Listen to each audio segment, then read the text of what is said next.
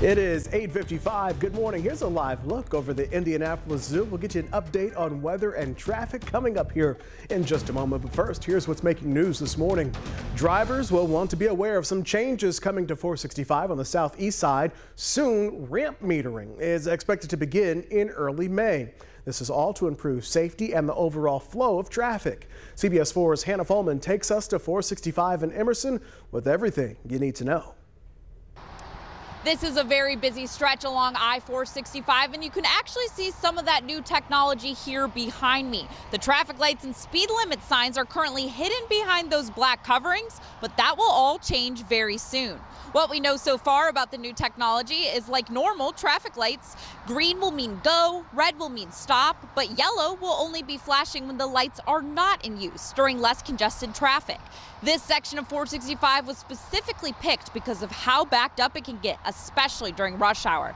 Now, the ramp metering will help regulate the overall flow of traffic and will be used in the following areas. This includes on ramps at Emerson Avenue, where we're standing right now, Southeastern Avenue, Shadeland Avenue, Brookville Road, and Washington Street. This same area will also see new variable speed limit signs, enabling the speed limit to change here depending on the time of day, road conditions, current traffic backups, and so on. It's been proven in various studies, and in other states we've seen a reduction in crashes and other traffic incidents. Troopers with the Indiana State Police tell us it will take time for drivers to get used to. However, ignoring the ramp metering could result in a ticket. There will be a bit of a grace period, though, to help drivers, of course, get adjusted to this new change. Again, the new technology will only be used during peak traffic times. For now, reporting on I-465, I'm Hannah Fulman.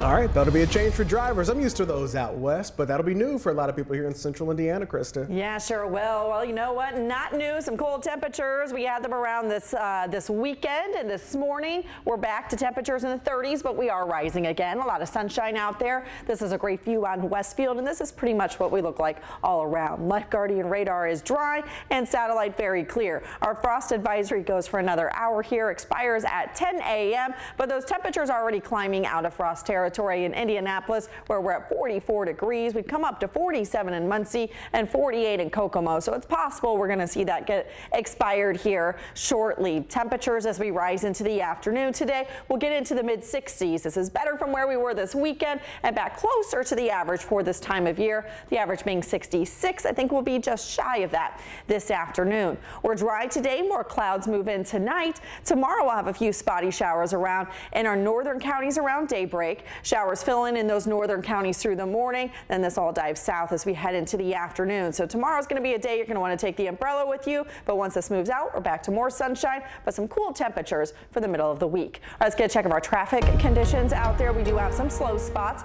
I-465 and Allisonville Road, very slow going here as we do have an accident in the area. This is at I-465 eastbound. The crash is at exit 35, Allisonville Road, and that camera we were just looking at showing that slowing there.